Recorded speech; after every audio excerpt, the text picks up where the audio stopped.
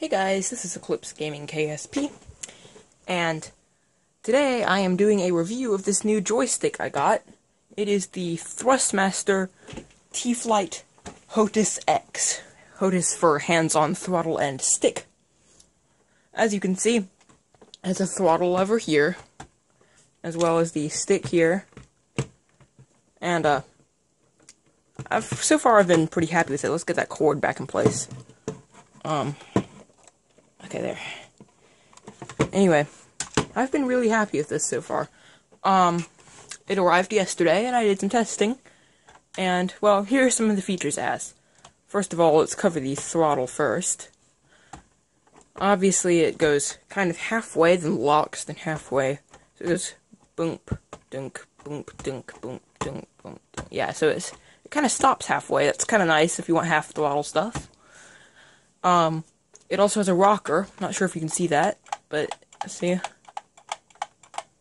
there's a little that can be used for rudder, or can be assigned to a different thing if you want to.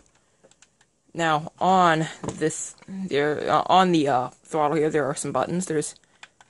On the back there's 2 buttons, and on the side here, there's 1, 2, 3, 4 buttons,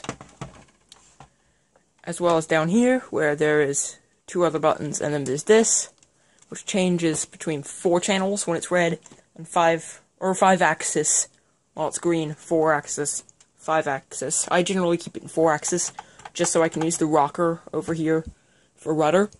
Although if you put it in 5 axis, you could probably use it for camera zoom or something in a game like Kerbal Space Program.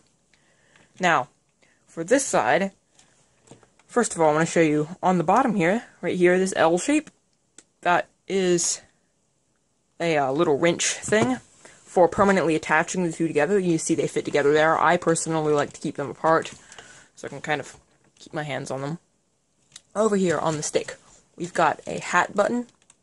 That has 1, 2, 3, 4 ways. There's a center button and a right button. Then there's this button and a trigger. So I use, the trigger to fire weapons, next weapon flares, something like that. And the hat button I can use to move around the camera. So I've been quite happy with this. It's a great little joystick. It costs $48 off of Newegg, I believe, and $45 off of Amazon. I haven't checked the other stores, but basically it's like under $50, and it is the best you can get for the price. Now let's see here, the motion of it, it's a bit creaky going to the back. I'm not sure why. I doubt you'll be able to hear that, but it's a bit creaky. You can see it twists to give yaw, and it goes roll, pitch. Now when you're doing this, it clicks in some places. Not sure why, and it kind of jumps while going past the middle. So, I mean, it's not perfect, but for the price, it is definitely the best you can do. It is $45. I got it from Amazon, so that was $45. You can see here's the little wrench. So, I've been happy with it so far.